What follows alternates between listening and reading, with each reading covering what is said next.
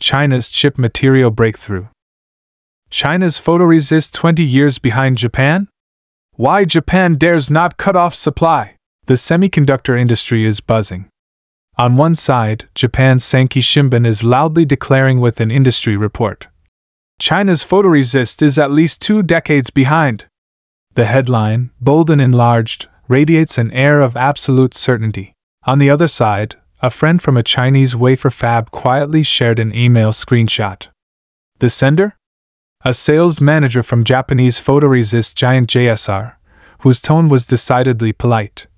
Supply is fine, but the cost of raw materials has recently risen. Could you avoid squeezing the price too hard? First, they loudly threatened a complete supply cut to choke off China's semiconductor lifeline. Then, they rushed to maintain cooperation.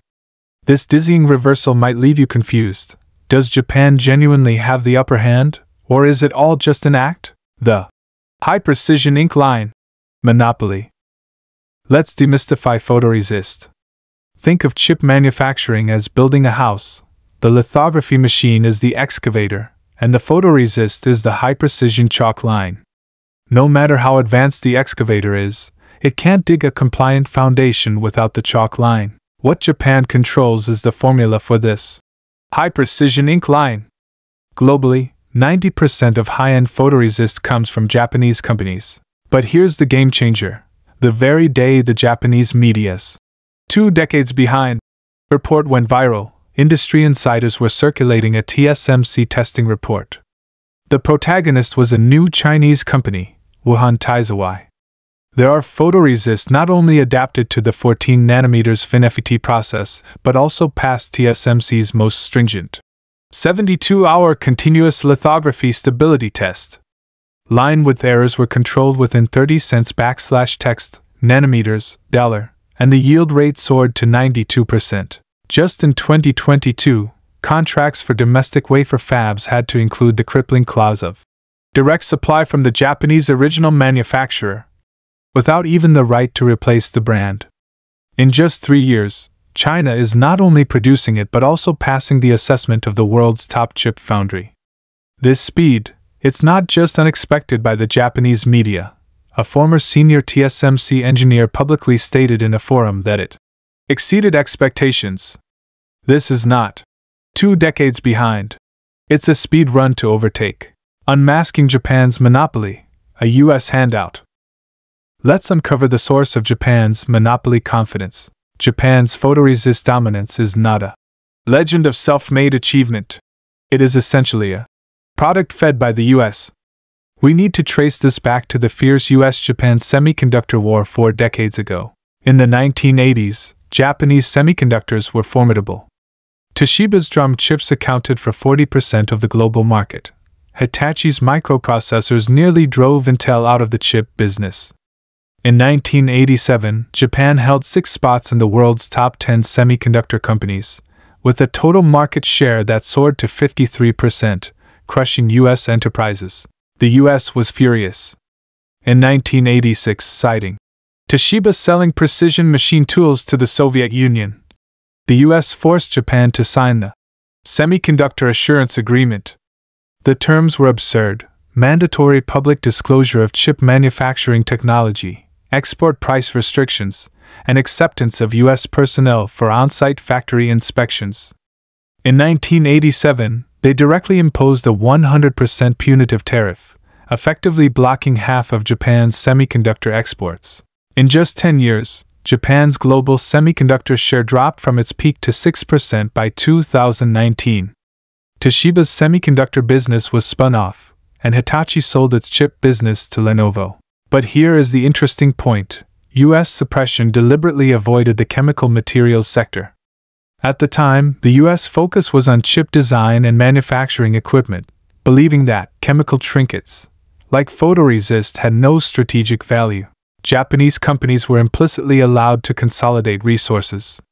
JSR immediately acquired 3 small local chemical companies, integrating the photoresist needs of chip makers. Tokyo Oka Kogyo, TOK, aligned closely with Toyota and Sony, customizing formulas for Japanese chip production lines. These companies use the gap left by the US to turn photoresist into a secret weapon. Japan's current courage to use it as a choke point is merely capitalizing on the leftovers from America's selective appetite back then. Japan's technical hegemony is never purely natural, but a geopolitical leftover asset. The US, in protecting its own semiconductor industry, selectively preserved Japan's material advantage, which has now become a tool for Japan to constrain others. This serves as a reminder to China. Any technological monopoly has its Achilles heel. Seemingly unbreakable walls often hide historical bugs, and this is precisely China's point of breakthrough. The ASML and Siemens lesson: why Japan can't afford to stop. Examining Europe's lessons helps us understand Japan's current dilemma. The Netherlands ASML is the global lithography machine giant, but it has a fatal flaw: it cannot operate without Japanese photoresist.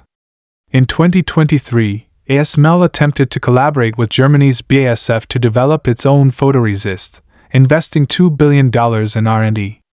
3 years later, they haven't even stabilized KrF photoresist. Data shows that 85% of the European photoresist market relies on Japanese imports, a worse situation than China's.